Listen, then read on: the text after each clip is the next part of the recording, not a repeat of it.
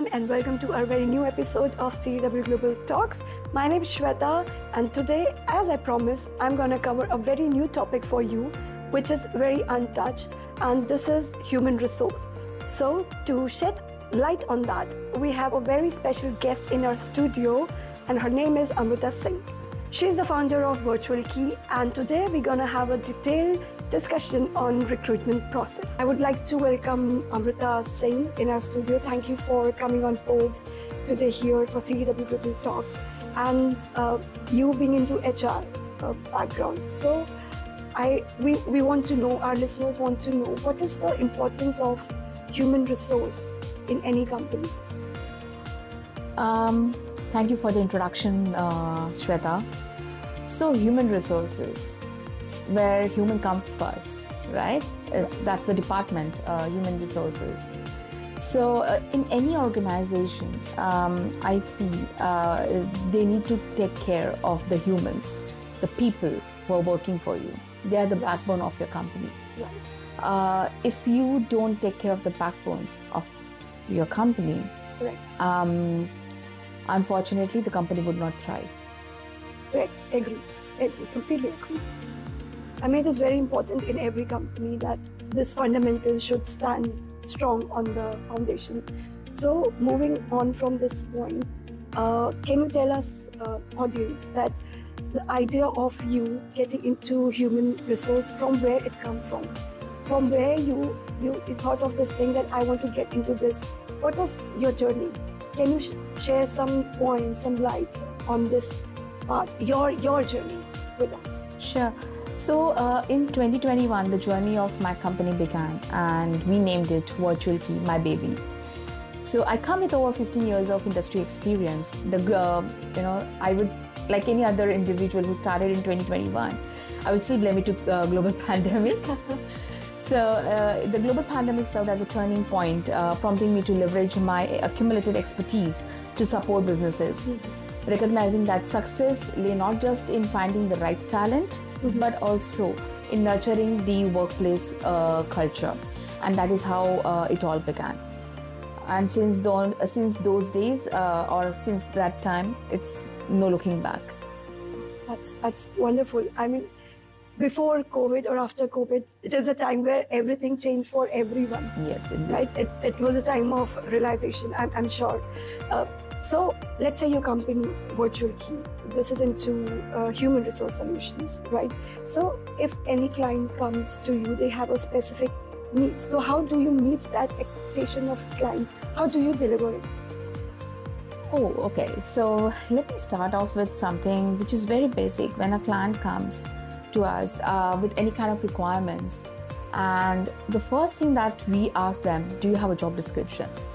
What kind of talent are you looking at? Because for any role, it is very important or vital to understand what the person would be doing, what is expected out of that person, what are the key factors that you're looking at in a person. So it is very important to analyze the job. Once the analysis has been done, you frame the job description, right? And only then it's good to go to look out for the particular candidate. If you do not have a set job description, or you have not done your homework, it's going to be I would say a super difficult task to hunt for the right person, considering the fact that then your needs might change over the period. Right. Yes. So I mean, that's a very, very solid point for a basic requirement. So if I want to understand, for any HR company, how does your company, how is different from another recruitment company? What is the USP? How do you make a difference? How are we different? Good question. So what distinguishes us from the other recruitment agency is a combined factors. We have an in-house team based in Dubai, providing a dedicated support for all the profiles that we share to the clients. Each client has an assigned client relationship manager to address queries and provides a personalized assistance throughout the process.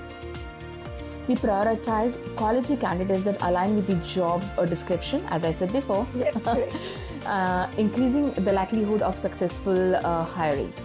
Furthermore, we offer a dedicated applicant tracking system. So we have an in-house recruitment CRM, which allows the clients to easily review all the candidates shared with them over the time. So which means they don't have to run through the Excel sheets or like the other agencies does. It goes in a link. You just open the link on your mobile as well, and you are able to view all the candidates that was sent to you over the period, and you can select whichever you would like from there. So our recruitment process is characterized by its thoroughness, confidentiality, and high quality candidates. Okay, that's interesting to know, because let's say, I mean, when I hear this, so what I visualize is what is the hiring process behind the scene, right? I have seen, like, personal experience. I'm saying how I noticed the industry, that you apply, like as a candidate per se, you apply, then you don't know what is happening behind the scene. You sometimes as a candidate, you blame yourself, oh, you know, I don't know what is happening, I am capable, but it's not happening. I am trying all the platform, my CV is not reaching the right person. So what is happening behind the scene? Do you have any advice for the candidates also? So for us, what we do is, coming from industry, and I've been here for 15 years, one point of time when I was a job seeker, right? And something that really frustrated me is not getting the feedback on time when I have applied for the jobs. I do understand, to be very honest, when I'm on the other side now, I do understand that, we get loads of CVs in a day. Like, trust me, if I don't see my mail for a day, it's more than 1,000 emails with the candidates' applications, more than 1,000. This is just a number. It's a lot. So we receive so many, CVs in a day. So it's practically not possible to respond to each one of them. But we do ensure that whoever has been interviewed or has been applied, whoever has applied to us, first thing first, we acknowledge that we have received that email. And in case, if you are shortlisted, we will be in touch with you. Supposedly, their CV has been shortlisted by any of our clients. Okay, we keep them posted. If, God forsake, they don't get selected, they see, after attending the interview, they get rejected. Yes. So our timeline is, for my team, is within 2 to 3 days.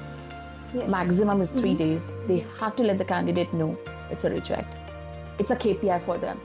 If I hear that the candidate has not been reached out for a rejection, then it's something to do with our quality. So I take it very much personally. Yeah. No, I think it's great. I think any candidate out there who's seeking a job, who needs a job. Exactly. So they are trying all mediums, right? Maybe it's positive response or it's a negative response, but they seek a response. The only thing that they need is just to hear out from us. Yes, I mean, it's okay if I'm not selected, right? Yeah. But you come back to me and tell me that I'm not selected. Yeah, it's one side of it. But I'm sure there are a lot of things. There's a lot of scenes that comes through. There are some candidates who are really desperate, who are okay to do any kind of jobs, even if it is an odd job, because they are in a desperation, Correct.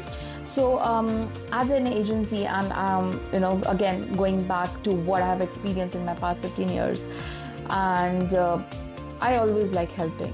So what, I don't have an opening for a particular person. I might have fellow recruitment agencies, right? And I believe in collaborations. I believe in helping and assisting. So in case if I do not have, or my agency, I would say, my agency doesn't have a relevant opening to your CV, then what I do is I circulate it with my fellow agencies. Wow. If in case you're hiring, please look at this candidate. I think that's a wonderful approach you're doing, because I don't think any other agency are, I don't know, they might be doing it, but I don't know. Maybe we don't know. But what you are saying, if something like this is happening, it is a great help for the candidate. So if you're listening to this, so I suggest you visit her website and just apply for a job. I'm sure if she's not able to select you for the particular position, she will definitely help your CV to circulate in her network. I think that's a brilliant job you're doing. And I'm sure there are a lot of challenges also which you face during the recruitment process, right? It's not an easy job. HR has to go through number of rounds with the candidate, right? I'm sure it happens. So there are different hidden, challenges. So how do you face it or overcome that challenge? So challenges have emerged. It's ever evolving, I would say. So the main challenge that we always face is, as I said previously, is job description.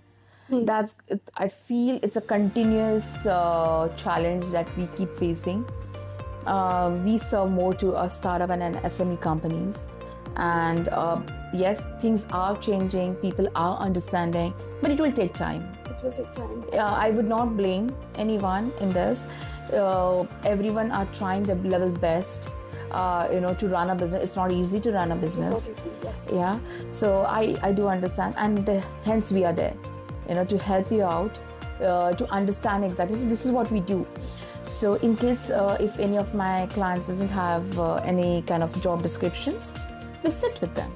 Okay. We try to understand what exactly and the purpose behind the hiring a person, and what exactly you would expect the person to do in the next 1 year. What are your goals? And likewise, once we have the required data, and for the particular role, we do the job description, we frame the job description, share it with the client. Is this something that you're looking at?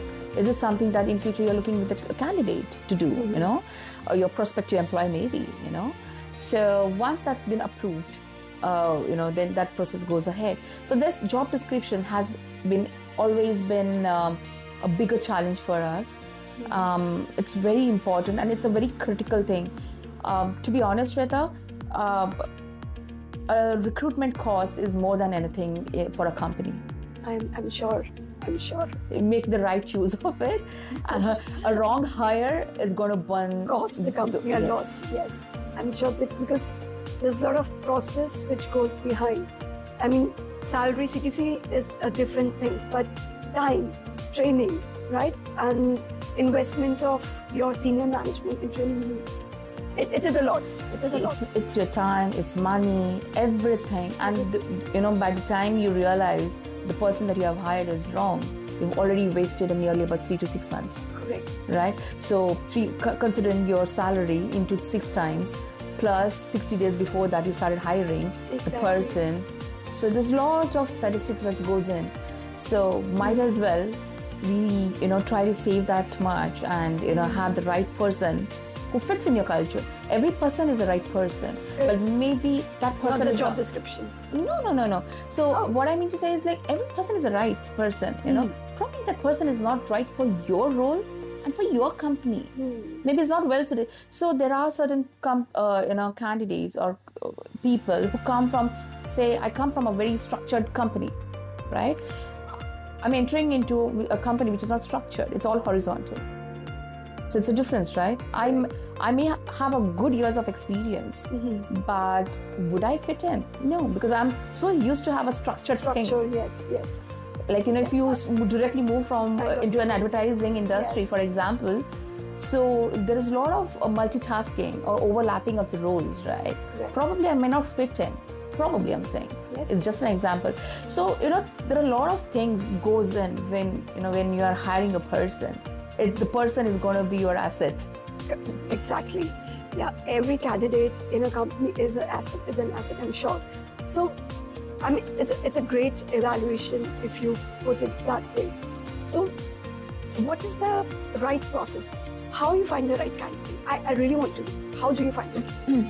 How do we find the right talent? So we are committed to addressing the recruitment needs of our clients' company with a comprehensive and distinctive approch.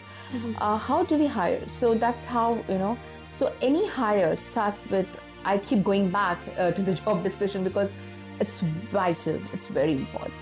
So once we have a job description, So we speak to the candidates. We try to advertise. We have a huge talent base, to be very honest. A talent pool. Okay. We try to reach out to those candidates. At the same time, we do advertise at various portals, and we have access to various portals as well. So we try to do that. Of course, it's a confidential. We never reveal the company's name for whom we are hiring, because we sign to the company that we would not reveal the name until they go to a certain stage. So it's all confidential. But given the fact that certain positions, like a C-levels, obviously we need to let them know what position we are hiring for, what company we are hiring. But otherwise, that's how the flow is. Once we have the job description, we publish it everywhere. And even, in fact, we tell the candidates who have applied, we only go to a next stage once the candidate is comfortable with the job description. So we do, without revealing the company name, we tell the candidate the entire company details. So what the company is all about, where they have been based, what do they do, and what they are looking in a candidate. All the necessary information has been passed on to the candidate. Once that is done, then we start screening. We try to see in the candidate whatever they have mentioned in the CV. If that's, we try to pick up on the key skills that the client is looking out for. If we feel this is something that the client is looking out for, only then they qualify for the next stage. So that's our telephonic screening round, basically. So it's a thorough interview call. Maybe you can call it as an interview call before a client does a more detailed interview. So it goes anywhere roughly between 15 to 20 minutes with one candidate.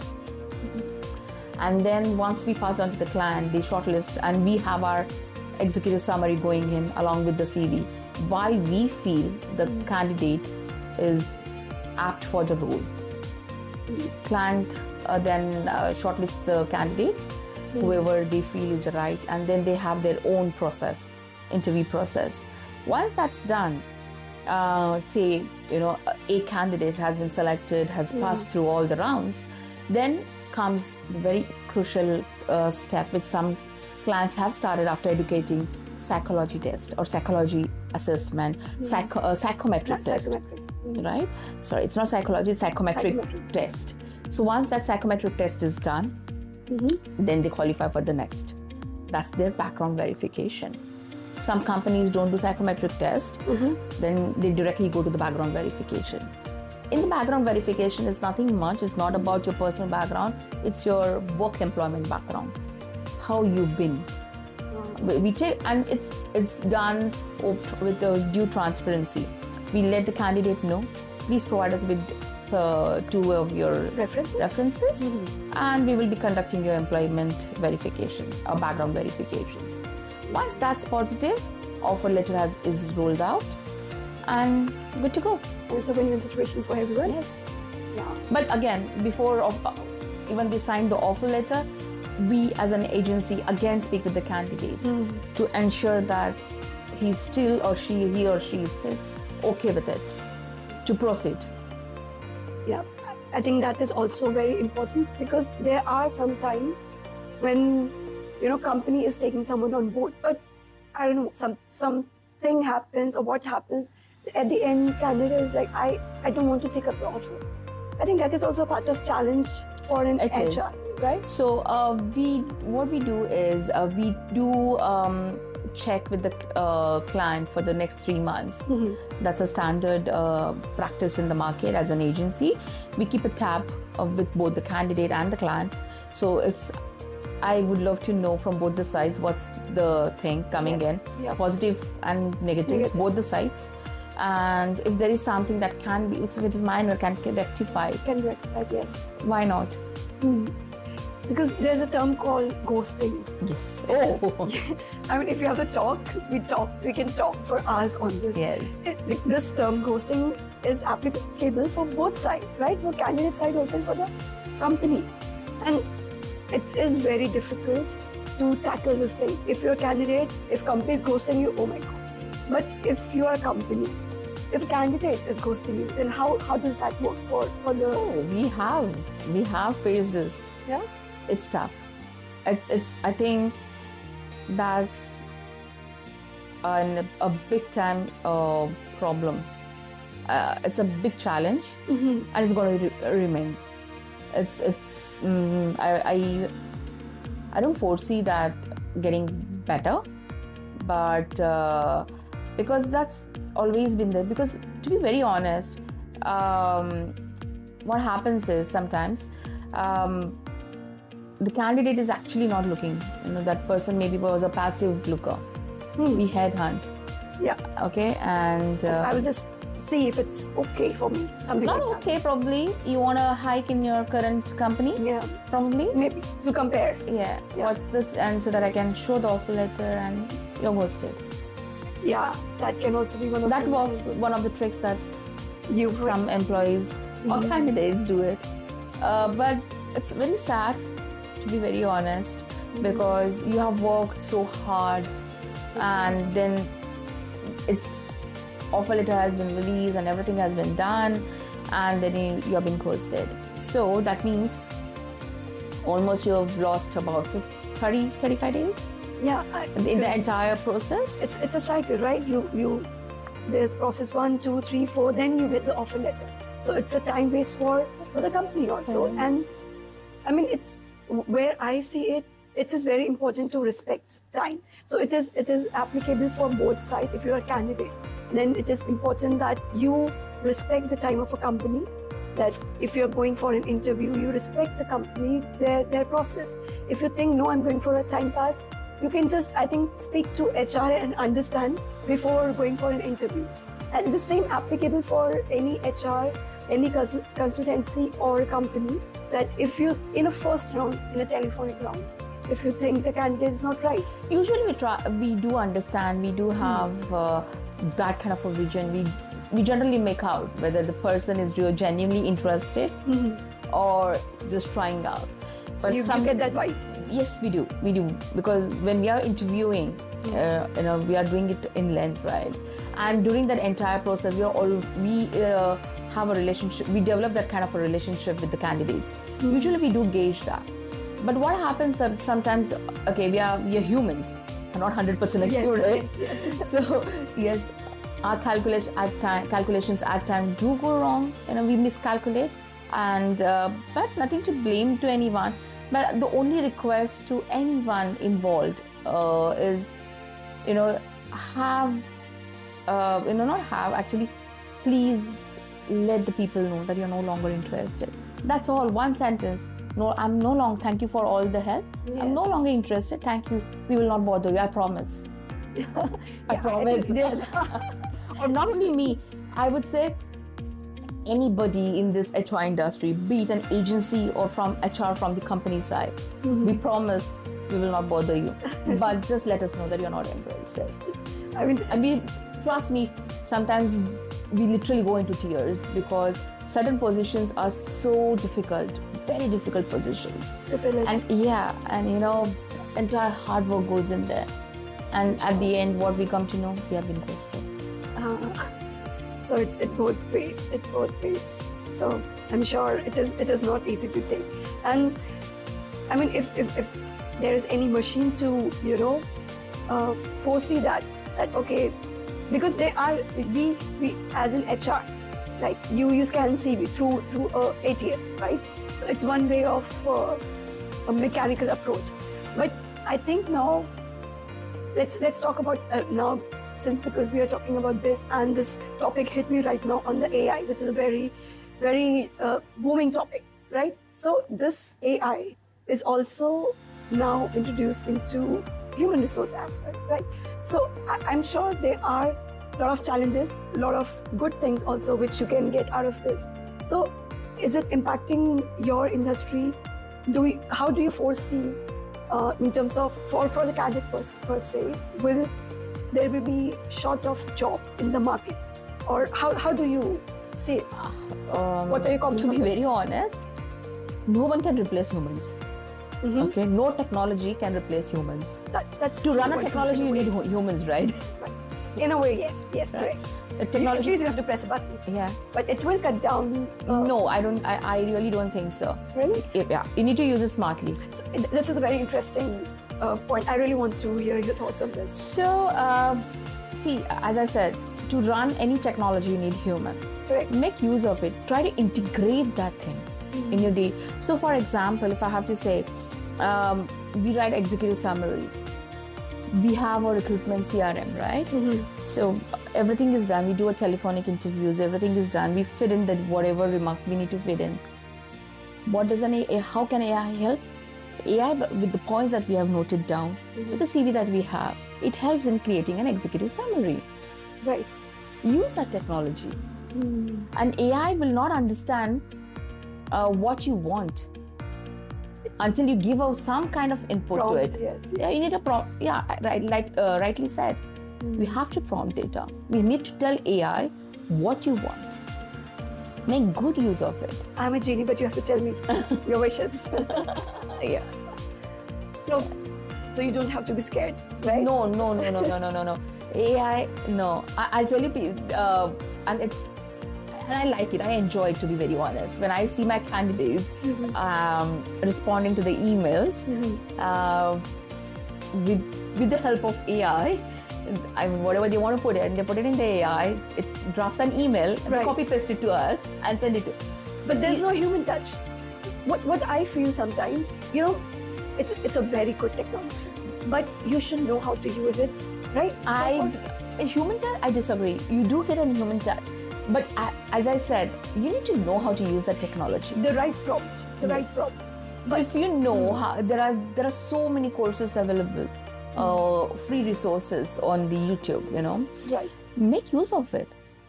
How to leverage or leverage on that point. Yeah.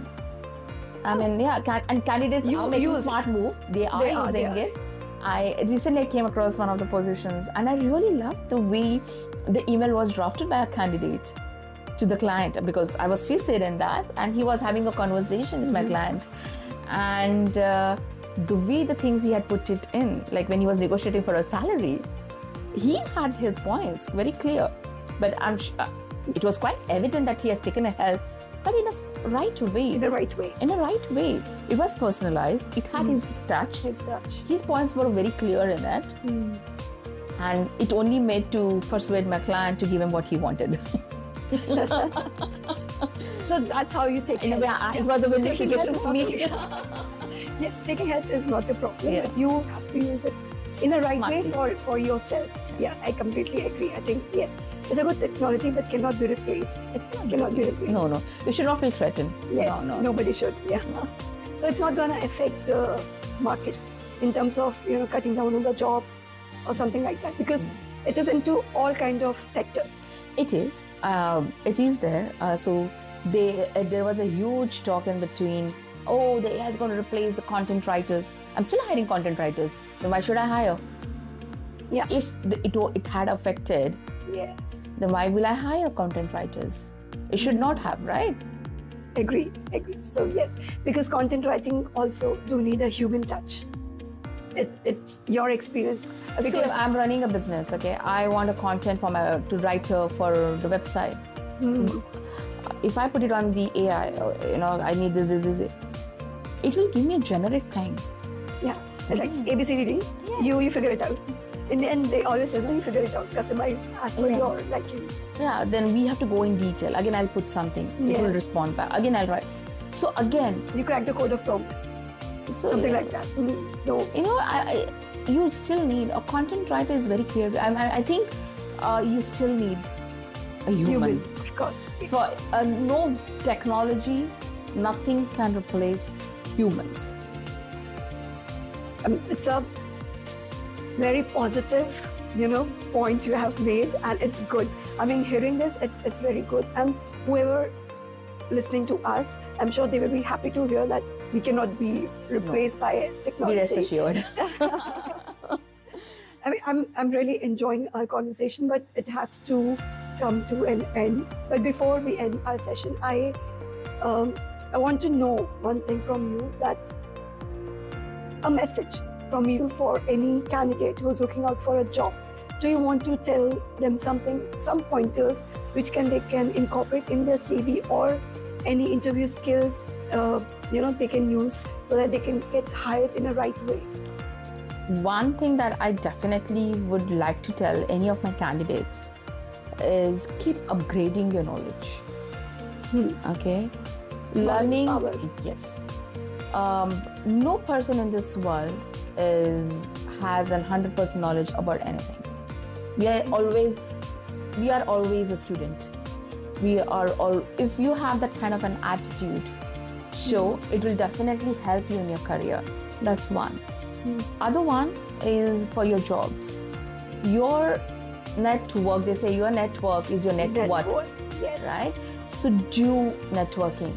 Have your presence in, there are so many social platforms. Have your presence in there in a right way, in a right channel. So make good use of LinkedIn, I would say.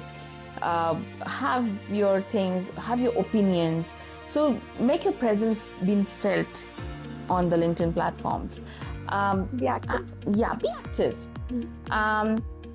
Your CV, please ensure that it is in only 2 pages, and you have the right skills mentioned in there. It's because any ATS or we only take around 6 to 7 seconds, I would say, to review a CV. Okay. We get to know in 6 to 7 seconds whether this CV is for us or not. So invest your time in framing or crafting a right CV, having the right things in place on your CV. So that's very important. 3 things that I said: knowledge, that's learning, your networking, and quality crafted CV. Just don't dump everything in there. Have the right things in place. It's a good point. Yes. Leave something for the people to figure out and speak it during your interview. This very well noted. So your points are very well noted. It's a lovely point you made for the candidates, and I'm sure if they are hearing this, they will take some note out of it. And if they have to reach you, it's a final question for you. If they have to reach you for any support, any help, so how do they reach you? They can reach me on my LinkedIn. I'm very active on LinkedIn. You can find me as Amruta Heblikar. That's my LinkedIn connection. Or you can reach out to me on my mobile. You'll find my contact details on my company website. That's www.virtualkey.com. Great, that's brilliant. So if you're listening to this podcast, if you're watching this video, and if you want any help for your job hunting, so please do reach out to Amruta. She will be happy to help you. Thank you so much, Amruta, for coming today and joining us for this episode. Thank you so much. Thank you for having me.